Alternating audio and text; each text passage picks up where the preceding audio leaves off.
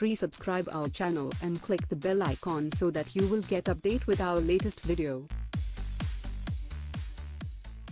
Former White House aide Steve Bannon lost his mind after he lost his job, US President Donald Trump has said. The president disavowed Mr. Bannon after he was quoted in a new book describing a meeting between Mr. Trump's son and a group of Russians as treasonous.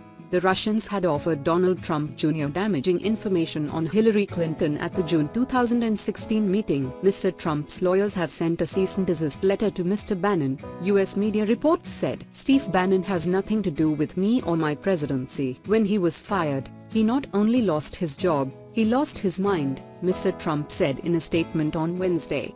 Steve was a staffer who worked for me after I had already won the nomination by defeating 17 candidates, often described as the most talented field ever assembled in the Republican Party, he continued. Now that he is on his own, Steve is learning that winning isn't as easy as I make it look. Steve had very little to do with our historic victory, which was delivered by the forgotten men and women of this country. Mr. Trump's lawyers said Mr. Bannon had broken his employment agreement by speaking to the book's author Michael Wolff about Mr. Trump and his family, disclosing confidential information and making disparaging statements and in some cases outright defamatory statements to Mr. Wolff about Mr. Trump, his family members, and the company, the letter said, according to the Washington Post newspaper.